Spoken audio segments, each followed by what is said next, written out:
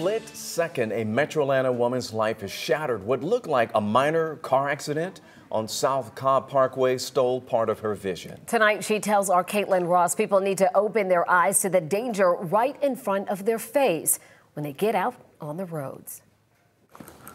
Getting in the car is getting easier for Hannah Oliver. At first, it was very stressful. It was a lot of anxiety. Anxiety about what she's missing. You, right here, I can't see you. And what she's lost. I actually have no depth perception. Really? Don't get nervous. Her easy smile and her sunglasses covering the hard truth of her accident. It's excruciating pain, like the worst pain I've ever felt in my life.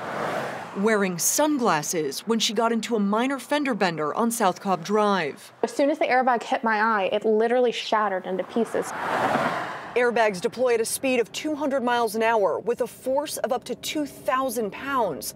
That's an impact most sunglasses just can't withstand. Hannah lost her right eye just 3 months before her wedding, finding the courage to talk about it online. When a video goes viral, it's like, do-do-do-do-do. My airbag came out, hit my precious designer sunglasses, and they shattered into a million pieces. She found out she wasn't alone. I've connected with hundreds of people that have lost their eye the same exact way. People have lost their eye through sunglasses, and it's because we're not making them safer. I've got a pair here. Safety is something optometrist Frank Winsky thinks about a lot. The eye doctor says anyone getting behind the wheel with glasses or sunglasses should have polycarbonate lenses in the frame.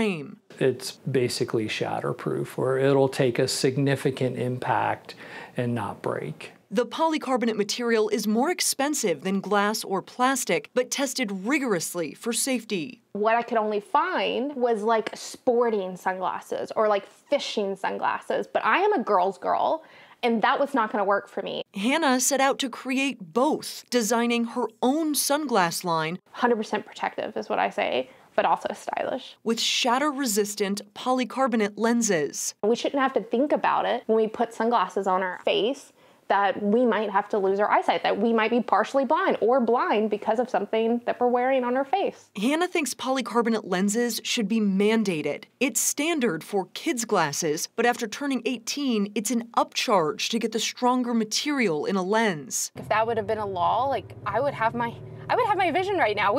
You would be in the car with a driver that has two eyes and not one. Now she's driven to use what she does have for good. I feel like this happened for me for a reason, and I feel like I can be a voice and change things. And I hope through my story that I can change the eyewear industry.